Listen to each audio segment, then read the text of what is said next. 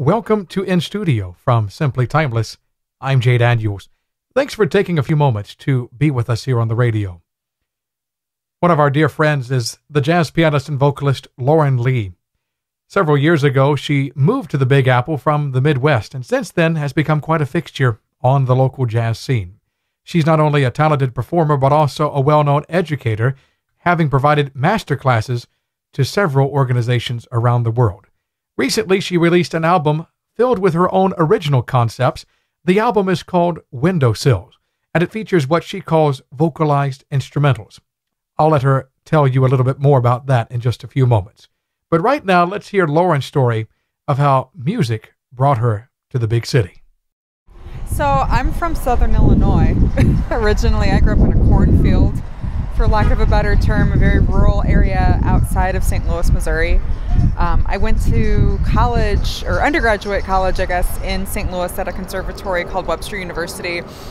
And then as soon as I graduated, I moved to New York.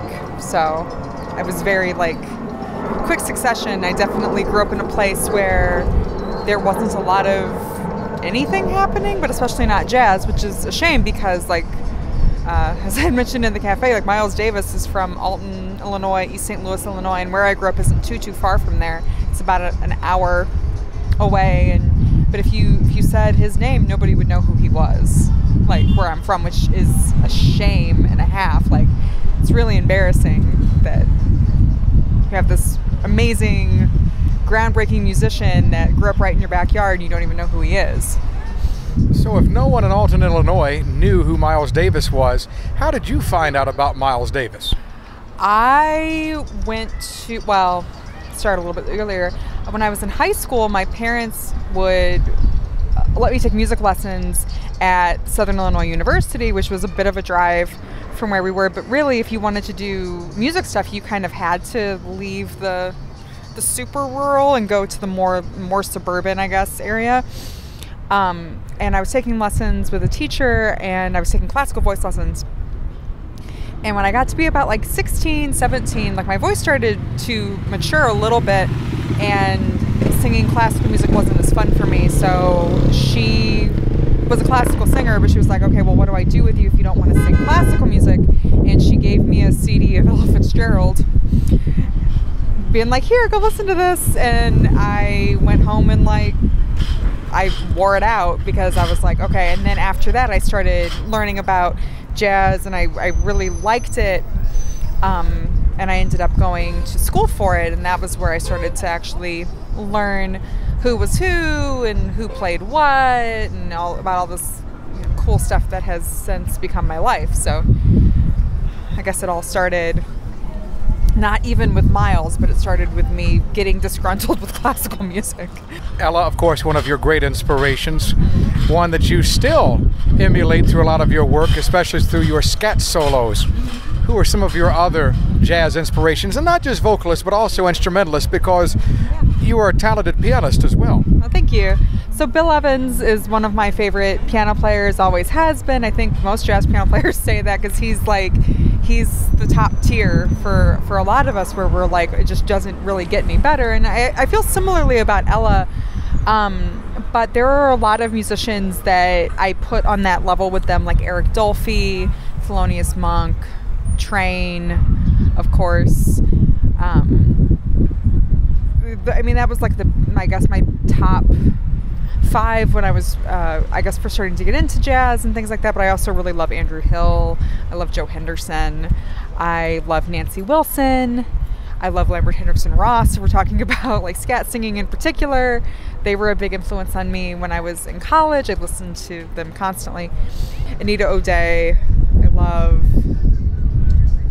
And there are a lot of people that, because I grew up kind of rural, and also I kind of came to jazz later than a lot of my peers did because of growing up rural. And then when I was in undergraduate, I started as a classical musician more than a jazz musician.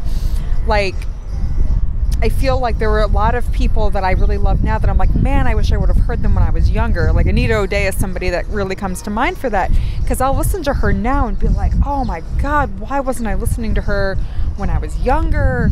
Like, she's so great. What was I doing? I wasn't paying attention. Like, so I have all these like coulda, woulda, shoulda moments on people like that, I guess. Did you always sing while you were playing the piano? When did those two come together? Those two, I mean, they kind of came together when I was in high school, not in the same way that I do now, but I did a lot of like competitive singing stuff, like not solo singing, but like competitive like choral singing things, like state contest and things like that, because that was really kind of the only opportunities that were available where I grew up. So I always I didn't just want to be in the choir, I wanted to be the first chair person because of who I am as a person. I'm competitive. And I usually sing like second soprano, which is a little bit harder to hear. So I would practice singing my second soprano part and then playing on the piano the first soprano part, or the first alto part, or the second alto part, or all of the parts, and see if I could sing against it. And I really think that set me up for what I do now, which is play the piano and sing groundbreakingly at the same time. So I started playing and singing together just because I was mostly only singing before that. I wasn't playing as much piano, and I really missed playing piano, and that was why I started doing it together. And like also I had been really influenced by people like Nina Simone, who is amazing. She's an amazing piano player. So I wanted to start doing more things like that, and I thought it was practical too to do that because I could have one less person in the band to worry about having to pay, which is helpful, or I could do solo gigs and actually be confident about it, which was good too, because I didn't want to halfway play piano or halfway sing. If I was going to do both, I wanted to actually do both and not be like, oh, well, I kind of sing, or oh, I kind of play piano. Like, if I'm going to do it, I want to actually do it. And so that became my thing. And I was like, oh, I got to shed and get this together. Really like work hard on this because I want to feel confident in have something to say on both instruments. And that became very important to me, and that definitely became my goal. And so now I work in ideal situations, I'm doing both. You're listening to In Studio from Simply Timeless. As we come to you from the Bronx, we're speaking with pianist and vocalist Lauren Lee, who just released her latest album called Windowsill, featuring her own original works. We'll talk about that in a few moments. What did it take to get you from Alton, Illinois to New York, New York? So my actual hometown is called St. Jacob, Illinois. It's much smaller than Alton, but it's close. It's close by. The town had like 800 people in it, and we lived outside the town. Anyway, but I moved to New York in 2009 to go to graduate school at NYU. I was really excited to have an excuse, quote unquote, to leave the Midwest, and graduate school seemed like the way to do that. So when I was applying to schools, I applied to a bunch of different schools, but I was most excited to go somewhere in a place like New York. And when I got the acceptance letter from NYU, I was like, yeah, I'm going to do that. And I've stayed, and it's been cool ever since. What were some of your struggles when you first arrived? I mean, it's not easy to get a start in New York. I was totally blindsided by how expensive everything was here. Yes. Like, I remember looking for apartments, because I was living in St. Louis City before I moved here, and I've lived in a house with a couple of roommates, and we were only paying like, I think total for everybody in the house, I think we were paying maybe $700 or something like that. You can't get anything for $700 here. No. So I remember like looking at all these like scam apartments on Craigslist, thinking that, oh, I can totally get something for, this much money. And then I moved here, and I was like, oh. And so my first apartment here, I had a really nice room that was really far out in Brooklyn, and in Midwood, Brooklyn, which is like pretty far down. But my room in that apartment was so nice. It was one of the nicest rooms I've ever lived in. It had windows on 2 sides, which is like totally a luxury here. But it was, doing that, like taking the subway was new, trying to get around. I was lost the entire, probably first 6 months I lived here. I just didn't know where anything was, and I wasn't used to having to take the subway everywhere, and I wasn't used to there not being any space, because I grew up in the middle of nowhere. You can swing your arms around and not hit people, but you can't do that here. So I had to totally change how I walked, I guess. Yeah, and it was just a different lifestyle. Everything about what I was doing kind of had to change when I moved here, just because of the economic factor and the lifestyle factor was very different. I wasn't used to having to walk to get groceries or walking to go to school. It was just oh, well, you just drive there and you just park and you go in, and here that was not the case. So and the whole thing with parking that I found is that you need to allot at least 15 to 20 minutes. Yes. So I didn't get a car here until very recently, about 6 months, almost a year ago now, actually. Driving here now is less scary, but when I first moved here, I vowed that I would never drive here, and then look at me driving around now. But yes, parking is iffy. And you came here for grad school at NYU, but you never left. How many years ago was it that you arrived? I arrived 10 years ago. Now we can't obviously investigate every year. Right. We haven't the time, unfortunately. I'm sure there are a lot of great stories. But now within the jazz community, you have come to be one who is well respected by many as being one who not only injects your voice into your music, but also is an innovator in your own way. Your latest album is proof of that. It certainly shatters some of the norms that singing pianists are well known for. How would you define your sound as far as the influences that you have gained over the past 10 years here in New York? So when I went to create I never went to actually create Windowsill. It happened organically. I was at an artist residency in Switzerland, and the deal with the artist residency was that you had to write music to premiere in the town where the residency was. I didn't go there with the intention of writing an album, but I was writing these pieces that all kind of fit together because of what I was thinking about at the time and things like that. But it was interesting because I was listening at the time to a bunch of different stuff that wasn't even jazz.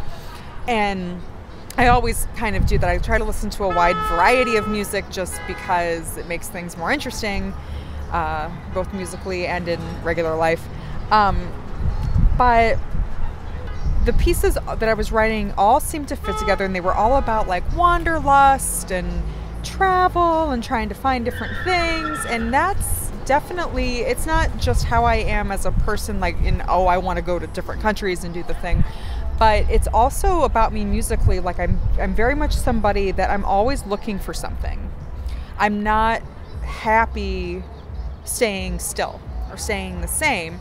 And so I would describe my style, I guess, as being adventurous and being open to trying things. I always want to try something. When I practice, I try to practice things as many different ways as possible. In terms of practicing scales or practicing arpeggios or practicing changes for a tune. I try to practice things as many different ways as I possibly can so that I could see all of the potential possibilities. And that's impossible. If you're an improviser, there's always going to be something different. So I'm always looking for those different things. When I play and sing at the same time, or when I sing mostly, a lot of the times it was without lyrics, and I call that vocal instrumentalism because I'm playing my voice as an instrument. I'm still telling a story. I'm just not using language. And that's different from scatting, which is improvised. And that's kind of the thing. So I sing a lot of melodies without lyrics just because if I'm going to write a tune with lyrics, the lyrics and the melody have to come at the same time. Otherwise, it's not going to fit. It's going to feel forced, and it's not going to me, it's going to feel forced, and it's not going to sound very good. So when I write a tune, if it doesn't have lyrics from the very beginning, it just doesn't have lyrics at all then. And I'm like, well, I'm telling the story in this way instead of with the help of words. And so vocal instrumentalism, it's not really trying to make my voice sound like an instrument, although I do like to joke around that I swallowed a clarinet. But I didn't. So it's more of I'm trying to tell the story the same way an instrumentalist would. I'm not using words, but hopefully you'll get the vibe that I'm going for. And I think on Windowsill, I did achieve that based on the reviews that the record has gotten. Like, oh, it sounds wanderlusty. And I'm like, cool, worked out. But I've definitely, part of that is trying to work with what I have as a vocal instrument. Like, I don't have a huge voice. I'm not a belter. I don't have certain expressive things that one might expect from like a quote unquote jazz vocalist. But what I do have is a lot of agility and flexibility and range and creativity, and pursuing this like vocal instrumentalism route definitely fits me better, just fits my instrument better than if I was trying to force it to do something else. How do your life experiences impact your compositions? So on Windowsill, that record, all of the tunes are more or less about life experiences. I try to write about what I know. I don't know a lot, so the songs are all kind of about the same sort of topic. I don't know a lot, no. But I try to write about broad topics so that it's more, I guess, interesting to people who are not me.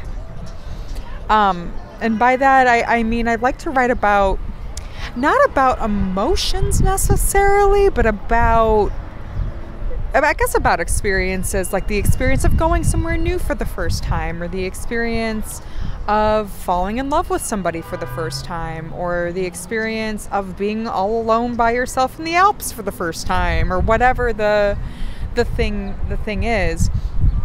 Because it's an interesting way to try to capture a moment, because then when I hear the song again or I play the song again, I'm like, oh, I remember how that feels now. Because there's a lot of tunes that I have very specific, other people's tunes, not my tunes, but tunes that I have very specific memories from. One of my favorite stories about that is, one of my favorite records of all time is this quartet. It's called Quartet Live, and it's Pat Metheny, Gary Burton, Antonio Sanchez, and Steve Swallow. And I remember listening to Sea Journey and Falling Grace on the F train, not going over the bridge, but going under the water on my way to go get a root canal. Lovely. But I was terrified, because I'm like, oh, a root canal sounds terrible. I don't want to have that. But my tooth was messed up, so I had to get it. And I remember listening to those two tunes, and now anytime I hear those songs, I have that memory. But it's a good memory. I mean, the root canal was unpleasant, but those songs really comforted me in that time period. And so now I have that memory. I'm like, oh, this is the song that I got the root canal to. But I think having those associated memories is something interesting. And I have other examples, but that was the one that I think is funny. So that's the one that I use.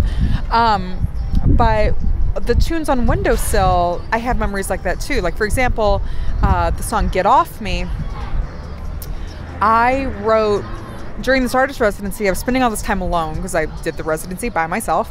And I was watching some TED Talks on YouTube, which I'd never watched before and really haven't watched since, honestly. But I was watching this TED Talk by this woman named Whitney Thore, I believe is her name. She has a TV show on TLC of some sort. But she was talking about shame in her TED Talk. And the way that she worded it was so eloquent. I'm horribly paraphrasing, But she would talk about the shame that she felt as like a young girl, like teenager age and things like that, about packing shame into her suitcase and carrying it around with her wherever she went, and how it impacted her life, and how now, as however old she is, I think she's probably like our age or maybe a little bit older, and she's like, oh, I don't feel that shame anymore because I told people to like leave me alone and whatever. Again, paraphrasing horribly. But I thought that the way that she worded that feeling was so spot on. It made so much sense. It was so cool. So I had this idea to write a tune that sounded kind of the way that Get Off Me sounds. But again, like I said before, if it doesn't have lyrics from the get-go, it doesn't have lyrics at all. So I tried to kind of summarize what she said in her TED Talk and turn it into the lyrics to Get Off Me. And it kind of plays with the idea of, oh, I'm ashamed of myself for these reasons. I feel shame for these reasons. I feel aggravation for these reasons.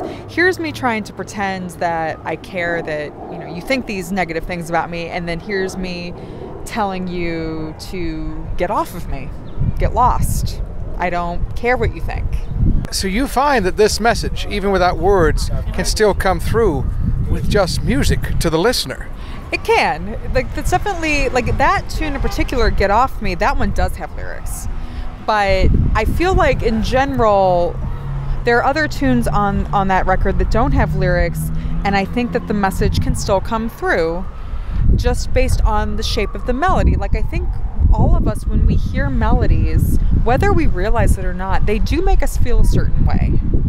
I think. I mean, and harmony in the same way, like maybe sometimes when people are listening, they're not in tune to that.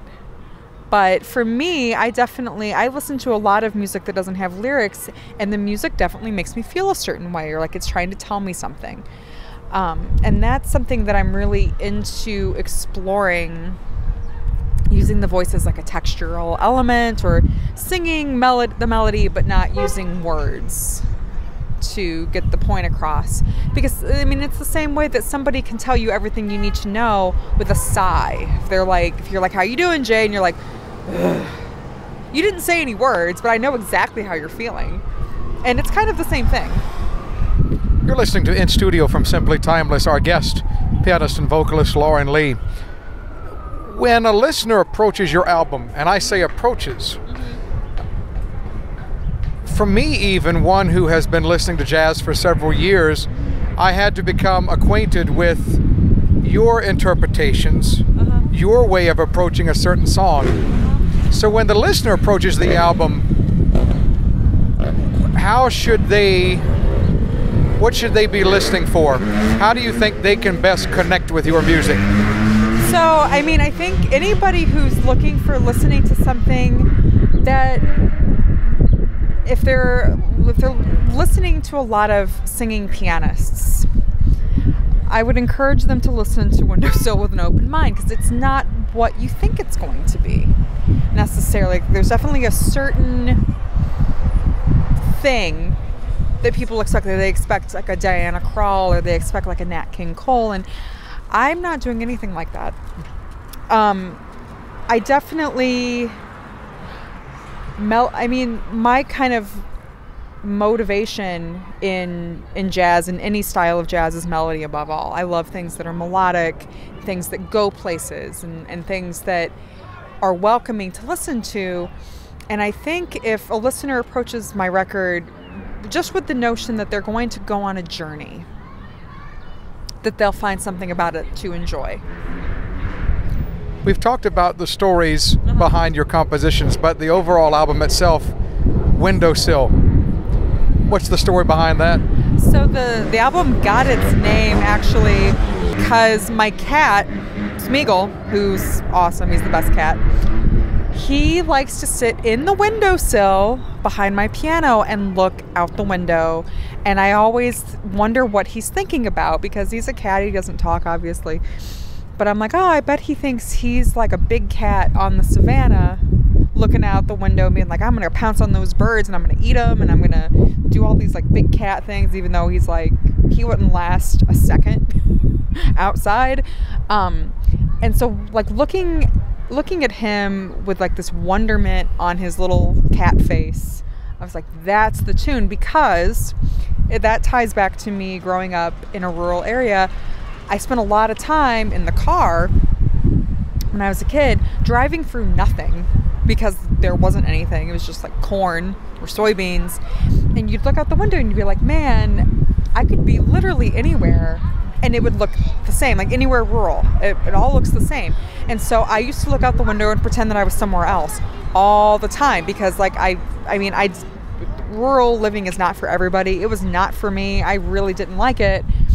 So I often would use the coping mechanism for boredom, I guess, with pretending I was somewhere else. And so when I would watch my cat doing that outside our living room window, I was like, I used to do that too. And that became the overall like tie-in for the record. And on the title track, Windowsill, when I was recording it, that's what I was thinking about was, you know, what kind of music would I want to have like as a soundtrack to, say, 10 or 12-year-old me staring out the window of the car looking at the endless miles of corn. Do you still look out the window in Queens? I do. The view is a little different now. What do you want from your life, both personally and professionally, as you look out the windowsill? I want opportunities to travel, and I want opportunities to do as many different interesting music-related things as I possibly can. But I mean, I love doing standards too. I love playing other people's music. I love doing my own music. I love writing music. And these things are definitely possible when you're not alone. And having Andrea has been an inspiration to me, because I never thought I would have that. I grew up in the Bible Belt, where it's maybe not cool to be queer. And I never thought growing up there that I would ever have this. I thought I was just going to be like closeted and miserable. And that's like, it's not something I talk about a ton, but the tune So Long on Windowsill is about that. It's about that feeling like, oh, I waited this long to be able to have this and talk about this, and it's definitely been a force in my life.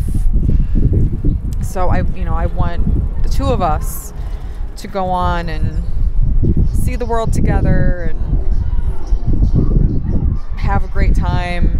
And professionally, I want that to be part of the reason why we get to do it, because like traveling and music go together so well, and a lot of my favorite memories are ones where I got to travel and make music, so I want to do that with her.